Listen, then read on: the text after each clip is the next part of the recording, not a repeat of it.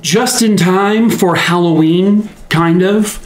This is a case that was solved partially by a witch.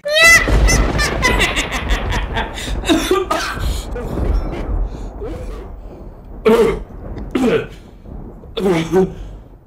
don't ever do that again. Okay. Yeah, by a witch. Hello, true crimerers. This is the case of Martha Brailsford. Viewer discretion is advised.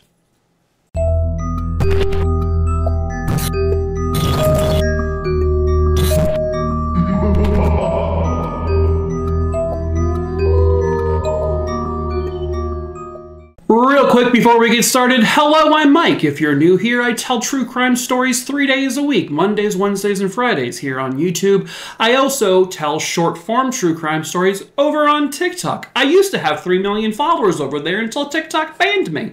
But I do have a kind of new page, which will be linked in the link tree in the description of this video below. I also sell merch, which is also in the link tree. We ship internationally, and I also have a Discord server. Feel free to join, but be over the age of 18 or else you're gonna get the boot and get kicked out of there. Sorry, not sorry. Anyway, let's start with today's case. Martha Brailsford was born on May 8th, 1954 in Hackensack, New Jersey. Hey, that's where the Chucky movies start or take place, right?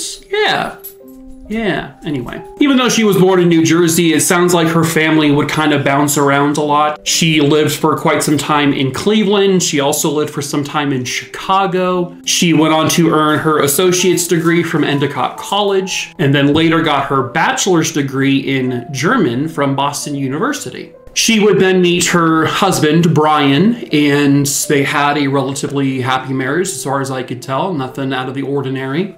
I don't see any records, though, of them having any children. She herself was one of 4 kids. She had 2 sisters and a brother. Martha would, at the time of this story, operate a business, or a fashion enterprise, which was called Uncommon Threads. And she developed her own interior design firm. She was doing really well for herself. They lived in Marblehead, Massachusetts, but as this case occurs, they were living in the Salem, Massachusetts area. Yes, that Salem, Massachusetts, which is well known for its history of witches, the Salem witch trials, an area of the country that is just rooted in history. Not exactly the best of history, but history all the same. And later on in the story, a witch will factor into it. It was July 12th, 1991. Martha's husband, Brian, who was, I guess, a captain for a cruise ship company, he arrived home that afternoon to find that Martha wasn't home. He noticed, basically because she, I guess, had artwork outside that she would always bring in by the evening time, but her artwork was still outside, and nothing about the inside of the house indicated that she had even been there for several hours. And this kind of concerned him, so it was nighttime by the time he got home. He began searching the neighborhood with a flashlight, asking neighbors. He wanted to ask one of their neighbors, Thomas Maimoni, if he had seen her, because I guess Martha and Thomas would do walks together every morning, or almost every morning. But when he knocked on Thomas's door, no one answered. And so he went back to Thomas's house the next morning, right at the crack of dawn,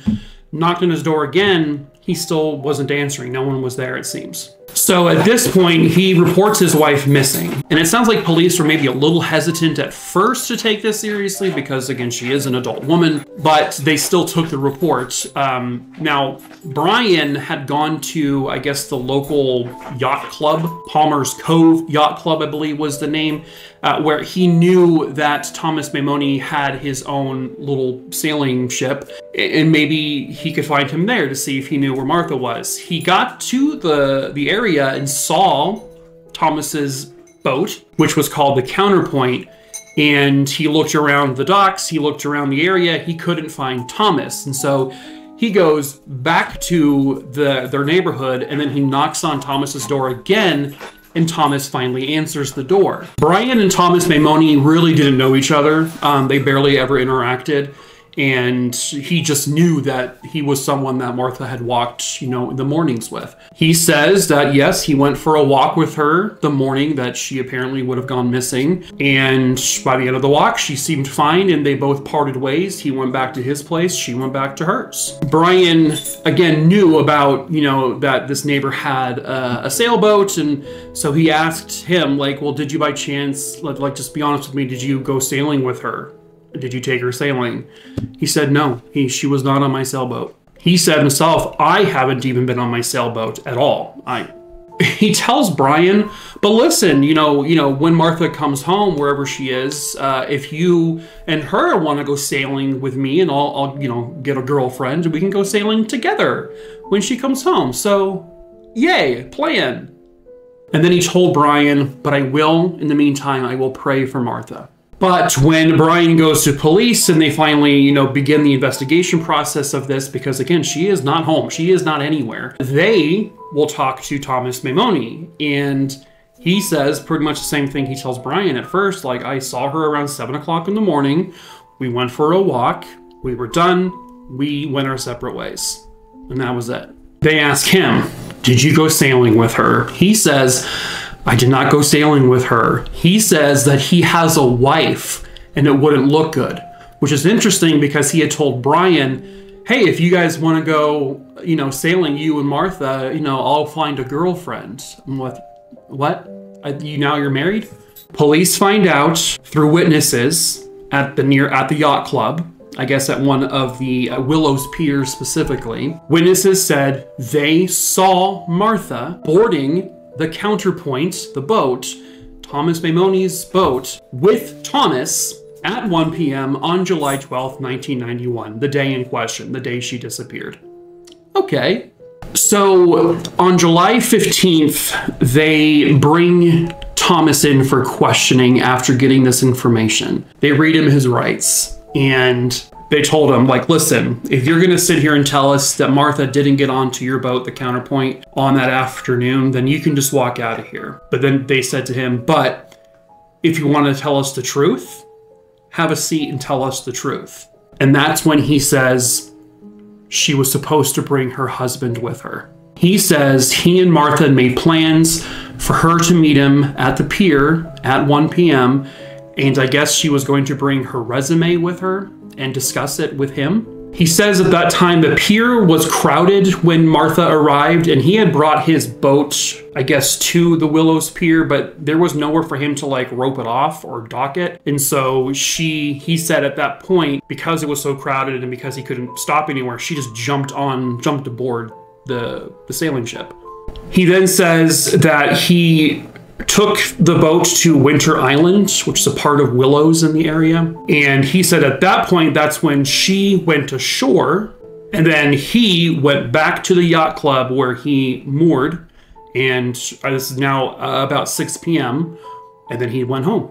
Which is interesting because Brian had knocked on his door later that evening and he didn't answer. He didn't appear to be home. So this is when detectives, they go to, because Martha, by the way, still hasn't been found. There's no sign of her anywhere, no traces of her.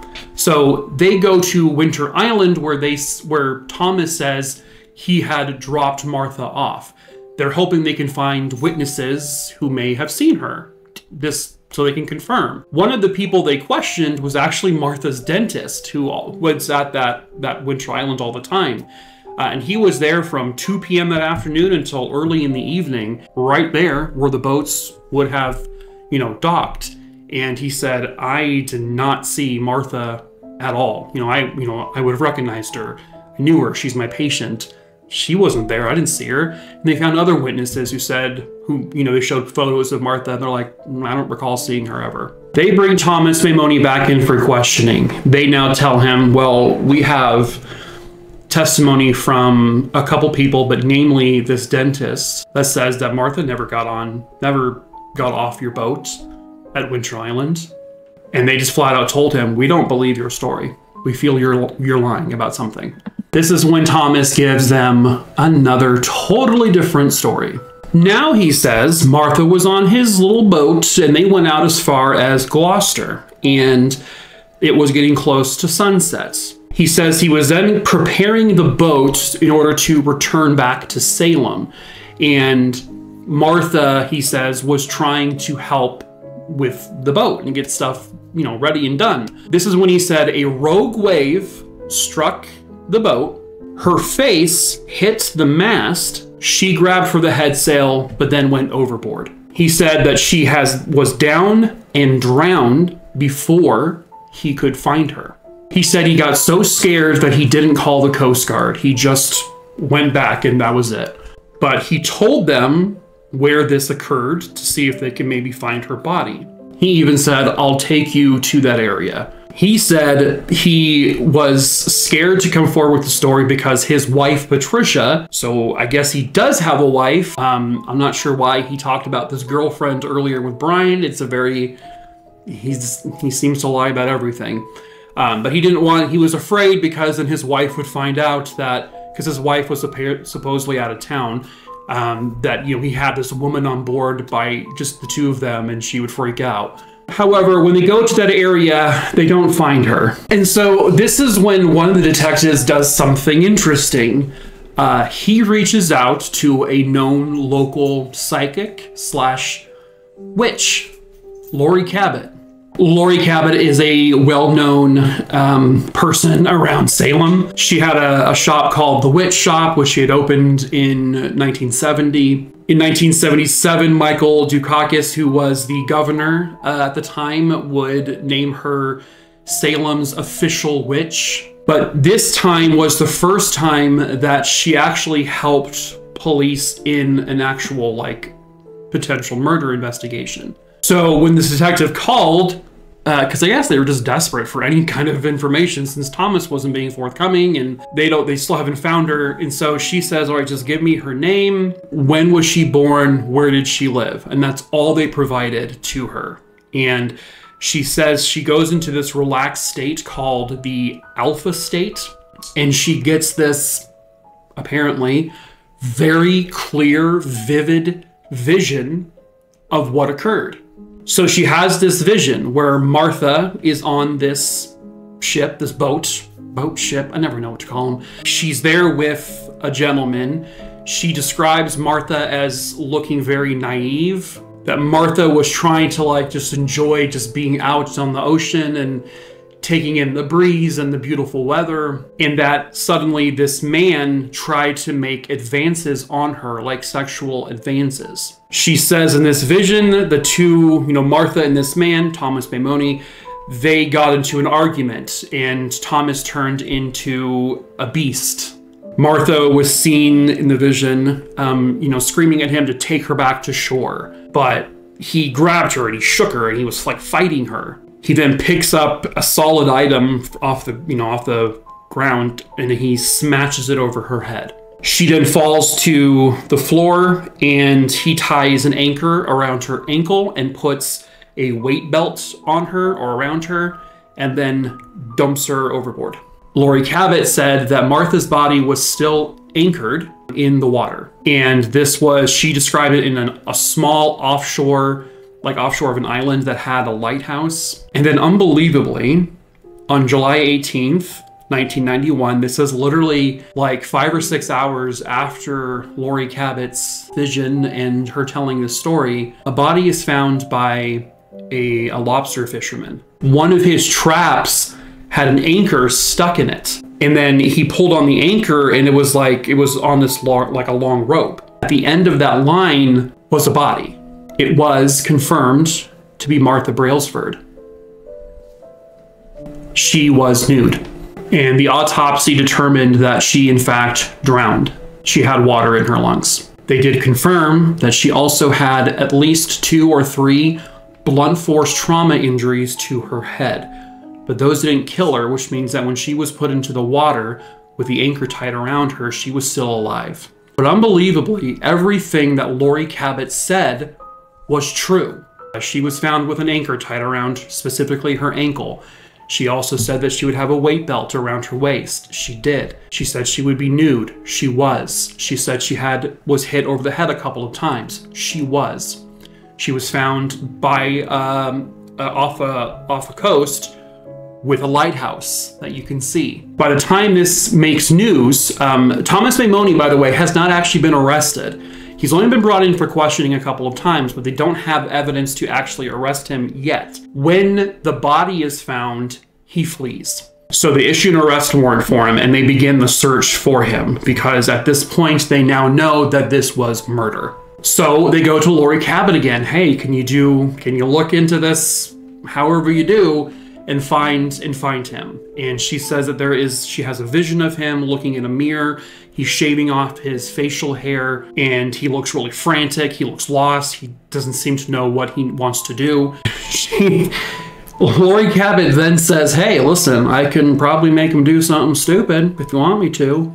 So she makes a doll that she calls him, Tom Maimoni, and she wraps it in a cord and she goes into her alpha state again. And I guess has this vision of like a cabin. And lo and behold, they get a call from people in Maine that they found Thomas Maimoni inside of a cabin. And he had broken into that cabin and fell asleep on the couch.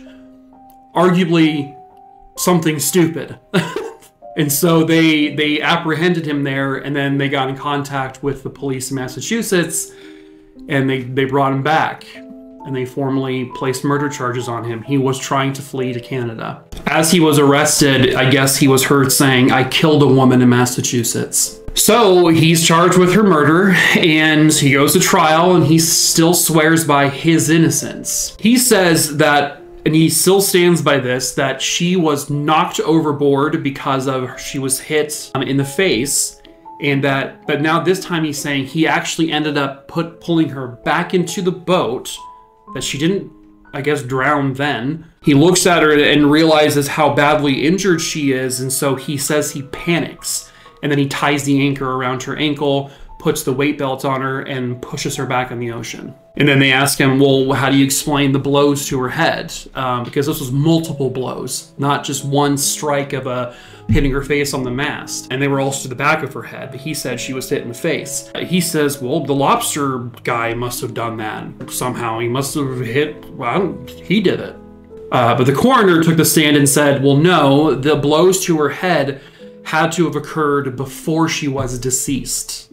They figured that out. The prosecutors presented the case that Thomas Maimoni was infatuated with Martha, and he basically found a way to lure her onto his boat.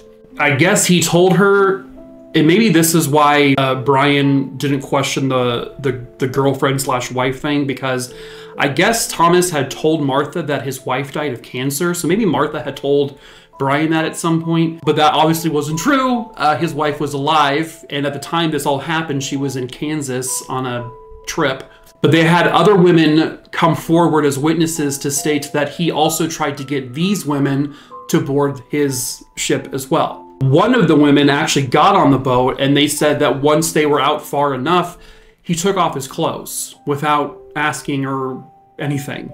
And then another person said that she was grabbed inappropriately by him. However, they were able to escape death. So Thomas Maimoni would be found guilty. The jury did not buy any of his bullshit, and he was convicted and sentenced to life in prison with the possibility of parole. He was first eligible for parole in 2006, and he was denied. He tried again in 2011. He tried again in 2016. Every single time, he was denied. At one of his more recent parole hearings, he said that there was this big conspiracy, big cover-up, and Laurie Cabot was like in on it, that there's no way she could have known these things, and so they must have set him up somehow. And obviously that, I mean, as crazy as it sounds to say that a witch/psychic helped solve this case, his story somehow, this idea of a conspiracy sounded more far-fetched than the story of the witch helping, solve this and find the body. But every time he always said, I didn't do it, I didn't kill her. But on October 18th, 2017, at the age of 72, Thomas Maimoni died in prison. He never got free. So he ended up paying for it with his own life. He was ultimately a predator. He was a pathological liar. He was a monster, and he was just the guy next door. And there are many guys next door, probably just like him. And unfortunately, stories like this that happen to, you know, people like Martha Brailsford, these stories, as awful as they are, help kind of paint a more secure future for other women, to know the things to look out for, things to not do. You just wish that people like Martha didn't have to die for this kind of, you know, I guess being aware of your surroundings stuff. Be very, very cautious, you know, when dealing with people, even if you think you know them. If they ask you to go somewhere alone with them, be cautious. Tell everyone where you're going. Give them who you're going with, where you're going, what the plan is, when you're supposed to be back. Give them everything. Give them a picture of the person you're going with. Take a picture of their license plate if you can and send it. Like, always tell at least one person, if not many, all the details about whatever encounter you're about to have with someone, especially if you feel uncomfortable with that situation. Martha was a wonderful woman, and she was such a bright ray of sunshine to everyone, it seems like. And she was trusting, and there's nothing wrong with being trusting. It's not her fault what happened to her. It's him. It's the predator's fault. He took advantage of her being maybe a little naive and her being trusting.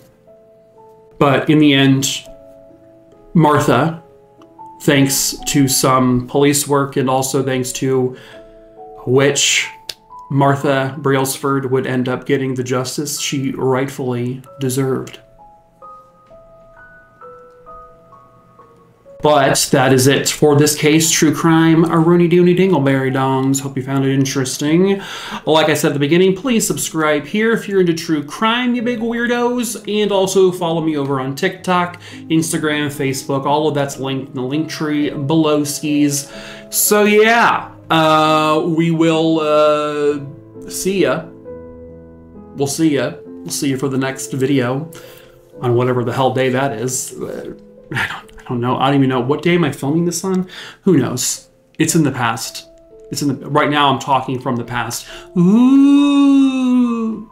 Oh, so stupid. You're so stupid. You're so stupid, Mike. You're so dumb. You're so dumb. No one believes you're talking from the past, even though technically I am talking from the past. Because when you watch this is being filmed in the past. This witch lady has gotten to me. She makes me think that I'm a psychic. It's not a psycho, psychic. Once again, Mike, you have failed to do a proper goodbye. A sane goodbye. Once again, you have failed. Will you ever succeed, Mike? I don't know. Probably not, because you're sitting here talking to yourself. You're having a conversation with yourself. Beep, turn off. Okay.